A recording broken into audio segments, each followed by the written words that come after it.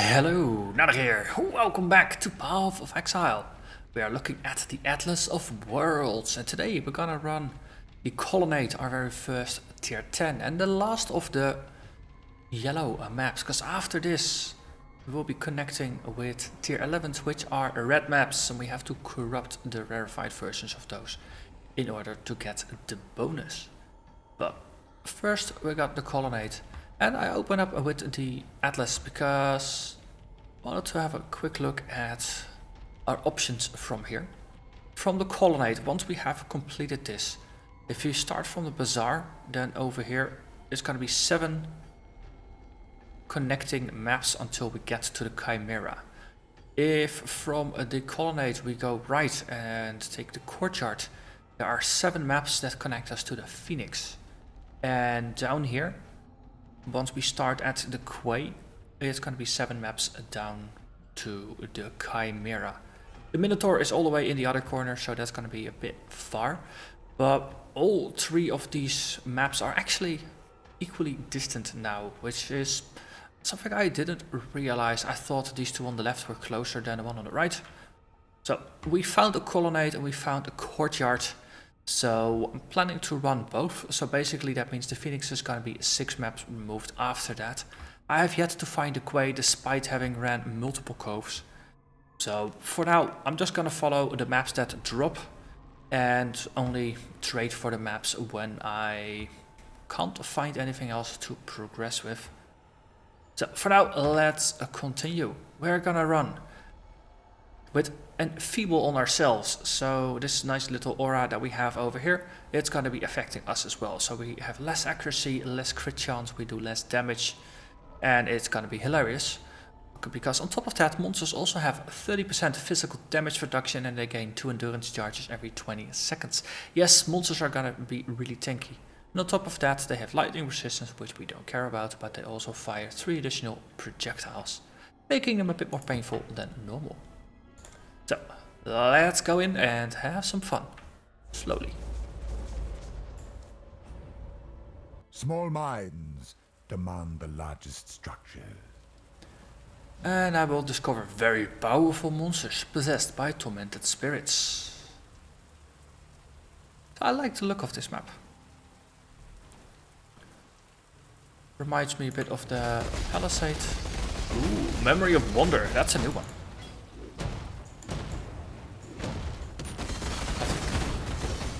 Let's clear the area and have a little bit of a look at the memory. Oh, right. Okay, we'll kill these monsters as well.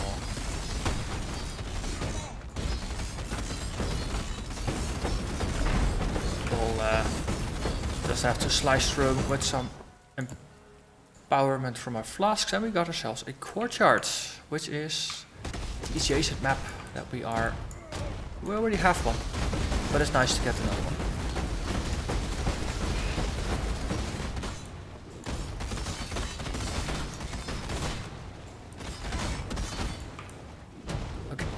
I think it's now safe to have a look at the Memory of Wonder. This golden device is truly incredible. There's so much to take in, so many minute details to examine, any one of which could unlock the device's mysteries. Intense thought and exhaustion seem to have got the better of me, for I am ashamed to say I must have dozed off and fallen asleep in my chair. I do not normally remember my dreams, but this time they were so vibrant, so realistic. One moment I was walking in a verdant field of flowers, whose aromas wafted sweetly through the warm air. The next I stood on a towering mountain peak, high above the clouds, harsh winds buffeting my back. It all melded together, yet felt so real. I don't even remember waking, but I must have done, since I clearly recall showing my daughter a map of Theopolis, while still trying to shake the events of the day out of my head. Tonight, I fear, may be yet another restless night. So this one does sound familiar, but I'm not quite sure if we've already watched it on the Shadow or if it was on the Totem Monster.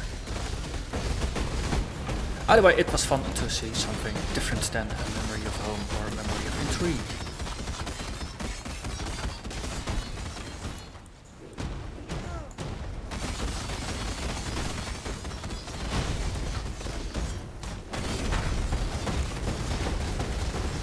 So it's good to see that despite us dealing quite a bit less damage,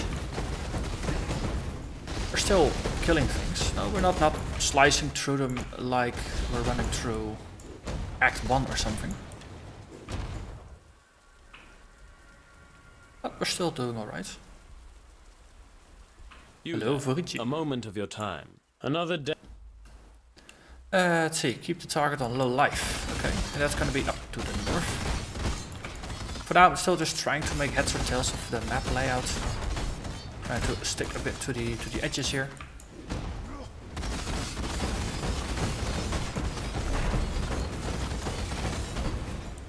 We got 20 stacks of corrupting blood, but we're out leeching it. That was fun. I do like corrupting blood as just a test of sheer regeneration capacity.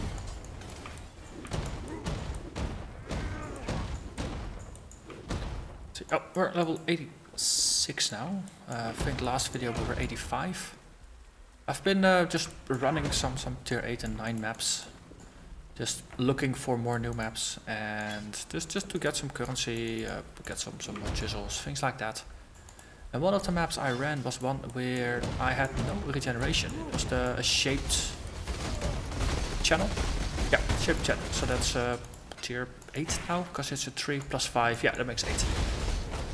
And I had no regeneration, and that was an interesting experience, because no mana regen means that hopping about like a deluded frog is not the most effective thing to do, because at some point you're running out of mana. So you're always just looking at how much mana you have and actually walking little bits. And in that map it was doable, but no, because you only have 62 mana to work with, I was constantly feeling like I was gonna run out of mana all the time. So I actually disabled the Herald of Ash in order to deal with it. It reduced my damage by a little bit, but the amount of mana that you regain that way really does make you feel more comfortable. Because you hit one thing and you leech more more mana than you spend on the attack. We are really efficient when it comes to mana usage. So let's do a little bit of flasking here.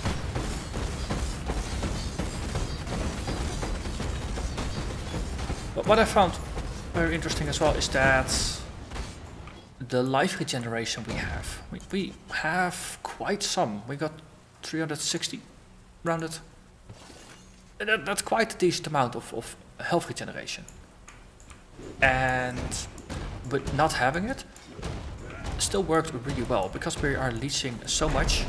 We could still tank the boss. We could tank everything the game threw at us. It's just that the life regen, it's comfortable, but it's not strictly required, and I found that interesting. I mean, life regen is just one of my favorite game mechanics, but no, because it's one of my favorite game mechanics, it's something I pick by default, not because I always need it. But it did make me consider that we might not need health regeneration for this build.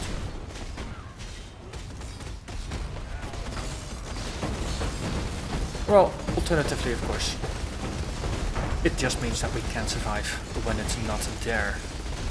Oh, shouldn't kill him, shouldn't kill him. Golem, get over here. Armios, don't die, thank you. It's only that when the timer appeared that I realized, like, wait, that was the Vorigi target, not just a random exile. Then I think we should just piggyback, I was gonna say. So I'm gonna piggyback along this edge of the map, just the upside of the balustrade, and then when we go back we take the wall side. I think that's gonna be mostly fine. In the comments of one of the previous episodes, it came up the topic of hexproof maps, and so far I remember only running one, and I just simply disabled my auras and dealt with it just fine. The thing is though, if I'm not preserving 70% of my mana in order to get 2 auras up, I could do other things with that mana. So I've taken to leveling to 50% mana reservation auras on my weapon swap. And one of them is Grace, and the other one is Hatred. So Hatred gives us about 30-35% of our physical damage as bonus as cold damage. So that's a nice counterpart to Herald of Ash in that regard. So on maps, if we are running a hexproof map, we can just disable the auras, swap out the green gem over here for a Hatred, and we get a bunch of extra damage. And the cold damage from that will allow us to occasionally freeze and chill monsters, thereby making things slightly safer for us. If, however, that map is cold resistant, or if the monsters on the map are cold resistant, which is more important than the map itself being resistant, because that wouldn't make any sense. And of course, doing a lot of extra cold damage is going to be a bit counterproductive. So in that instance, we will be running a Grace aura, which will boost our evasion rating by quite a bit, and therefore allowing us to just evade more attacks and therefore take less damage. So either we go aggressive, but if aggressive is counterproductive, we'll just go defensive and call it a day. It really just depends on the auras that we are running against, or the map modifiers that we are running against.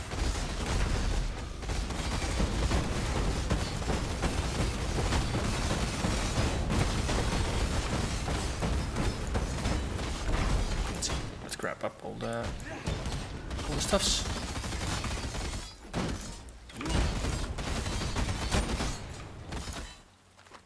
Okay, we're making a bit of a turn here. Let's trace the outlines again, rather than just going with the insides of the turn. Hello, Valton. Goodbye, Valton. They all have those nice endurance charges on them. Let's nuke them from orbit before these guys get them.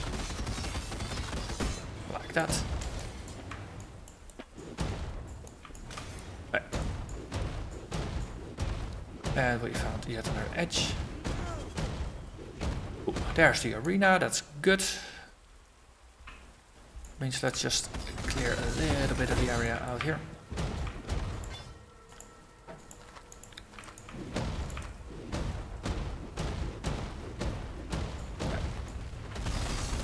This might be a map that just continues a bit onwards. There's more than 50 mobs remaining.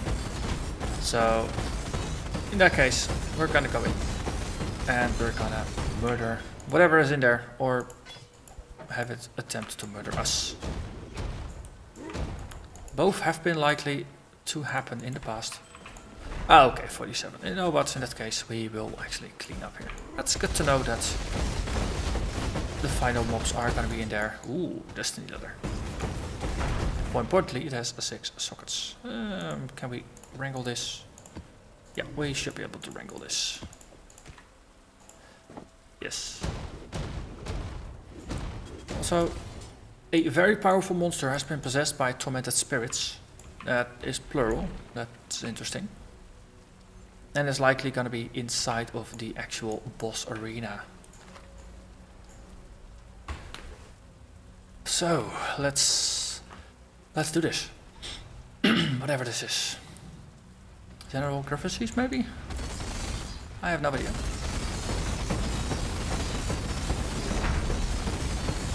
Because this is so close to the boss fight, I'm reluctant to use flasks. Because I might need the charges. Okay. Here, bossy, bossy, bossy. Who are you? Yeah, we'll get back for that bow. Hello, Tyrant. Yes, that's Gravices. Jeez. Indeed. Oh, okay. Single ghost, though. Jeez. He hurts.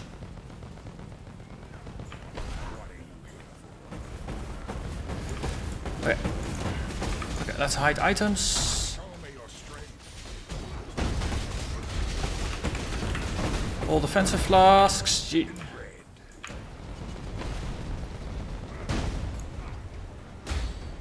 You know what? I really don't like all that smoke cloud stuff going out there.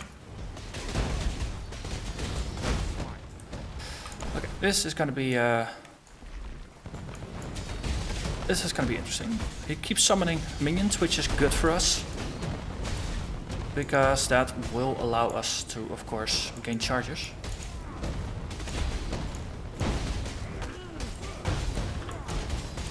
Nope, nope, nope. Gee. Okay.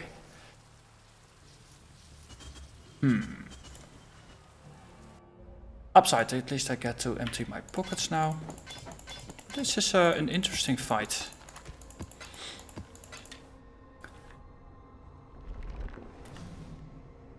So the smoke clouds in combination with the burning ground, in combination with the Enfeeble of the area, makes things interesting. The fact that he just hurts like a boat also doesn't help. And the spirit is just a fuck you shaped cherry on top. Just It shall be a baptism of blood. Let's look at this. So having something like a righteous fire, no, not righteous fire, but resolute technique, the other RT. Oh, RT, yeah. That of course will help you not miss against blinded, I suppose. I'm not sure what the interaction is there. Ooh.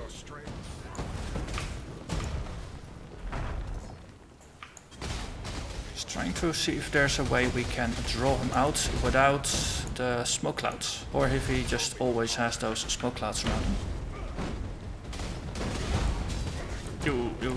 No.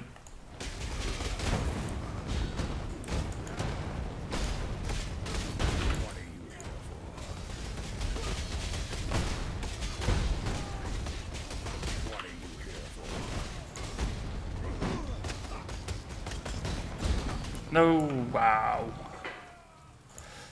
Okay, this is a fun...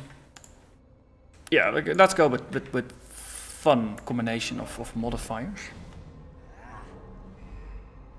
So he's doing a boatload of fire damage. I am resisting it, but I'm not over resisting it. Considering purity of fire, it's only going to be a couple extra percentage points. Fire flask rather than basalt. Maybe. Let's grab a utility flask. So fire flask. This one is a nice stand-in for that one. So we get a bit of extra maximum fire resistance here, which hopefully helps us to deal a little bit with the sheer amount of fire damage that's coming our way. Everything else is just gonna be equal. So let's put the flask we were using in the Viking box, and then let's do this. We have a couple more portals, we have now a couple more tries. But Enfeeble in combination with a ghost possessed map boss that has physical damage reduction and endurance charges. Oof. Fun, fun, fun.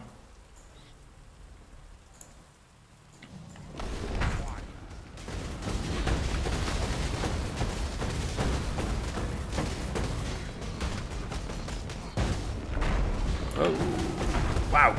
I was trying to put up the War Chief and a Stone Golem to draw his attention, because I did notice that he was going after those targets rather than me. But that was just a bit too much micromanagement to be really useful.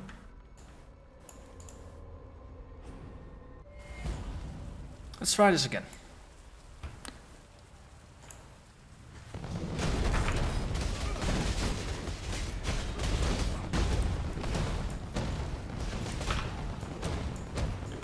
Okay.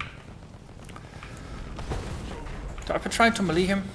That's obviously been failing. Let's see if we can treat this more as a caster battle.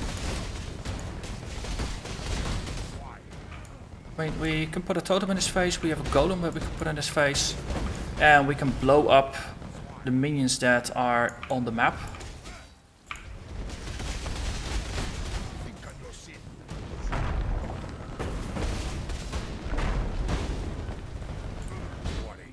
Okay. Because straight up fight, oh, just not a smart idea. Well, it's actually a really stupid idea. This guy is tankier than Megara from the cells, who has so far been my a bit of a nemesis. It shall be a baptism of blood.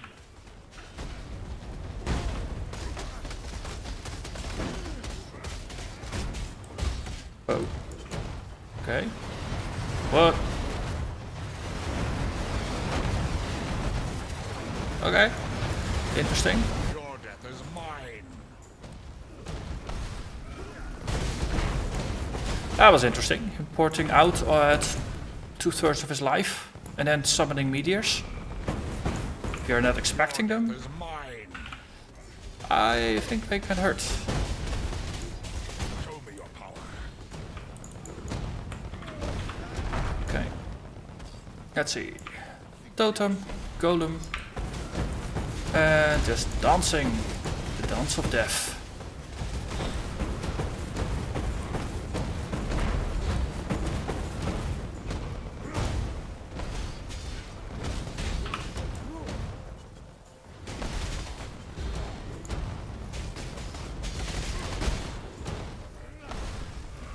So, Baptism of blood. the regeneration I was talking about earlier, battles like this is where it really does shine.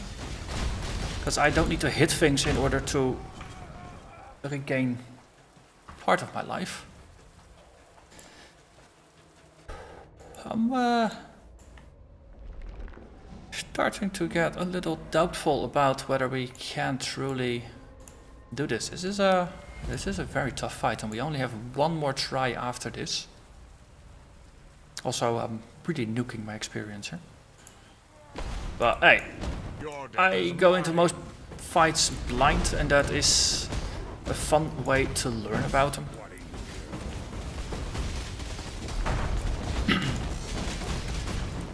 Well, that said, if a map really if I'm doing it at difficulty 12, so to say, rather than trying it at a normal difficulty first, then some maps are more of a challenge to do than others. Oh, whoa, whoa, whoa. But current strategy is just trying to see if my health pool, just keeping that one topped up. And everything else is just a secondary concern.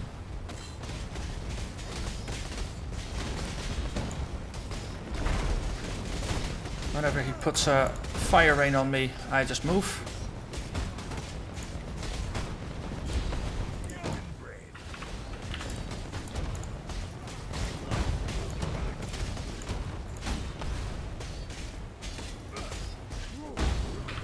Oh, that didn't go quite well.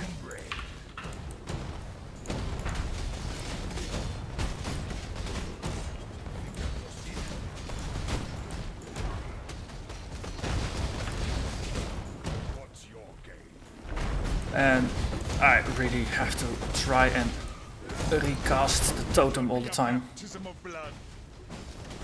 Oh, oh, oh, oh, oh. It shall be a baptism of blood. What is happening? Okay. So there's some kind of really strong degen going on, and there's just too many icons to at a glance see what's happening, because I'm already pushing my min-max or my multitasking skills to the limit here.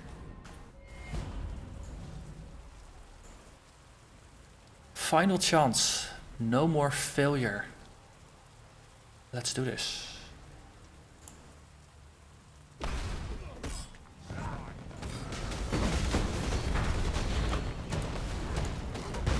Or is it simply just burning? Mine. That makes sense, right? What's your game?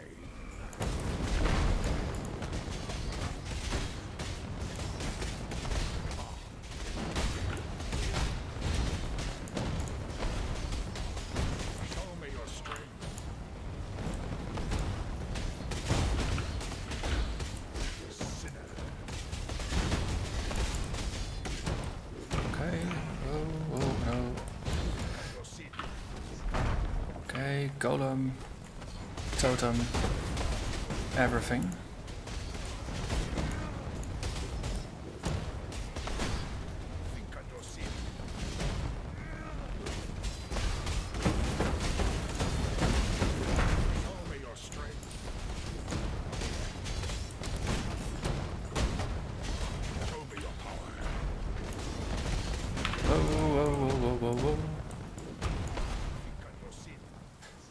Okay, so what's happening here? How's that burning? The downside, normally I can work off of Leech, I can work off of Regen. But if there's something really strong degenning me and I don't have enough flasks to work against it, then it's difficult. So I'm definitely gonna rewatch to see what happens. So turns out the thing that was killing me was burning damage indeed. He casts meteors from the sky and he casts firestorm, so of course it's burning. So I've enchanted a ruby flask with dousing to remove burning to deal with that problem.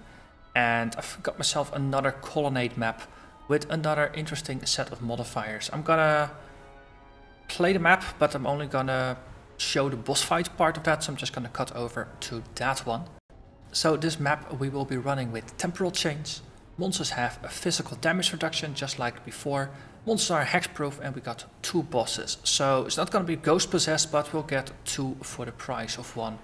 So that's gonna be interesting enough, and because of temp change we will be attacking slower and moving slower, and it's just gonna be more interesting for that. But because monsters are hexproof, I spoke about that.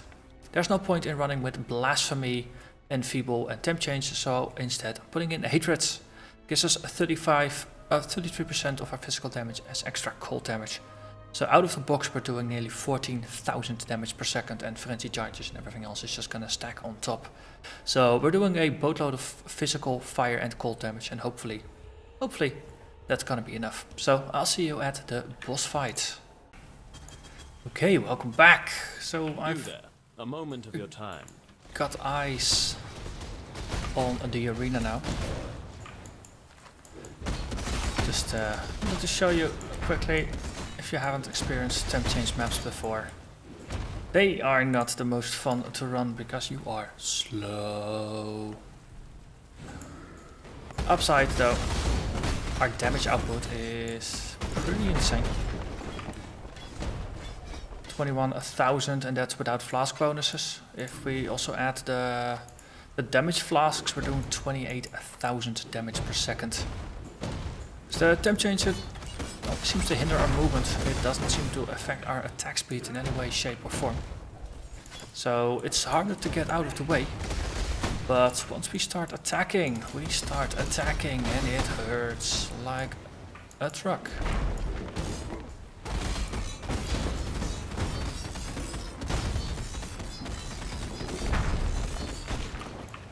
29 mobs remaining, and those are gonna be all inside here. So let's open up a portal and let's do this yet again.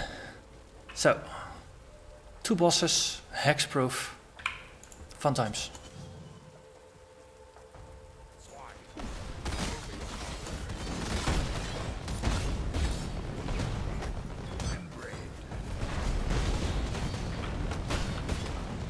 Okay. Burning immune, flask charges, or the fire resistance, it all just does stack nicely. What's your game? It shall be a baptism of blood. So we got 2 tyrants. Joy.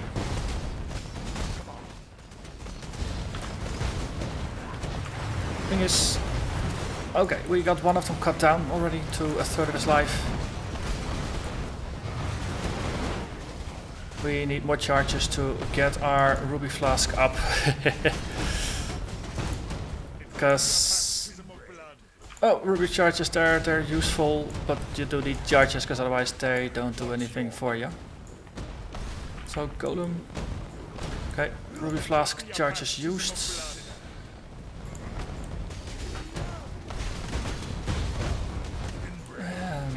Just the damage output of these two guys. Yeah, it's interesting. Okay, let's make ourselves fire immune while this is happening. Oh.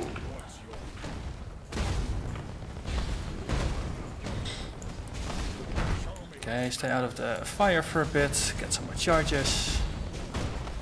Okay, we got enough to at least douse ourselves.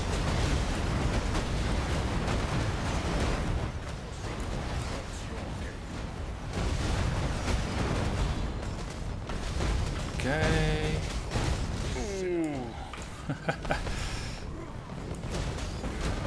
Golem, please draw some attention away. Yeah. So as you notice, it's still a very challenging map. Okay, one of them is porting out. That means we're now getting a meteor storm on top of the regular firestorms. Show me your strength.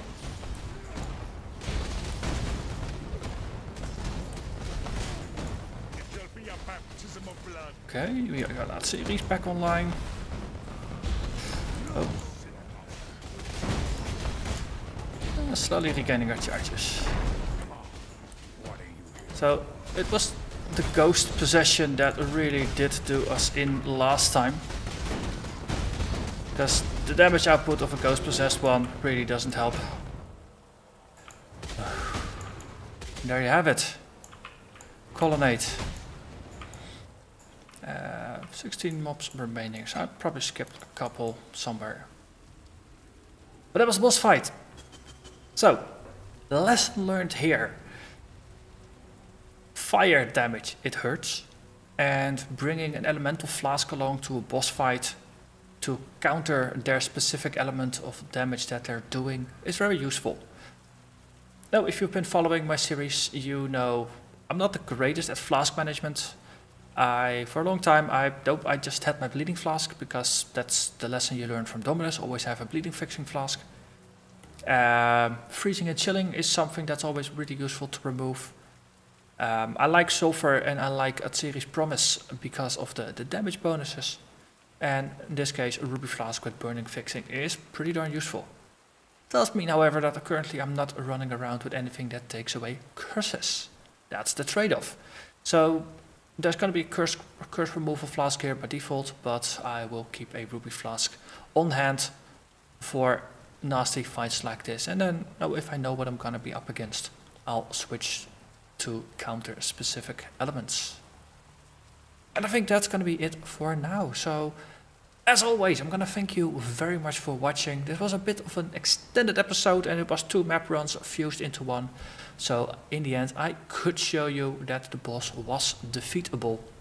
And I'm very happy once again that I'm running this on softcore because this is a massive learning experience. And I hope you'll join me again next time when we go for more learning. Bye bye.